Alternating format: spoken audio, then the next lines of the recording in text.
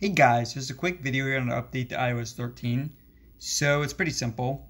Just open up your settings and then you're going to scroll down to General. So click on General. And then the second option right here, click Software Update. And you guys see here we have iOS 13. So you just, if you don't see it, you have to just kind of swipe down like that and it may appear. Now, once this is up, you just press right here, download and install. So put in your passcode, make sure your phone is above 50% battery.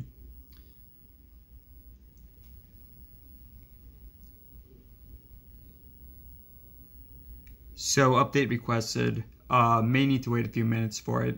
Okay, there we go.